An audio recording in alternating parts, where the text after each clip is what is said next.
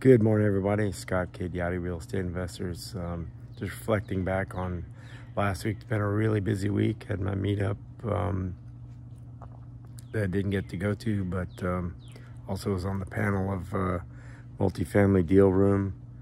Had a lot of calls, a lot of investors, potential partners, looking at potentially opening a fund. That looks very promising.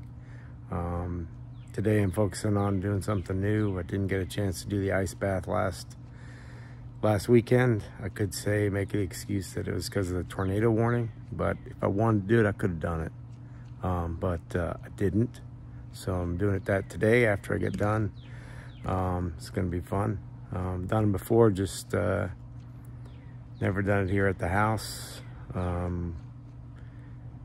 That should be interesting, but it's gonna be fun. It'll be well worth it. What are you guys doing that's new?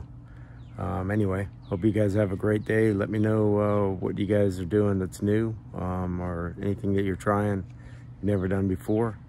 Talk to you soon. See you tomorrow.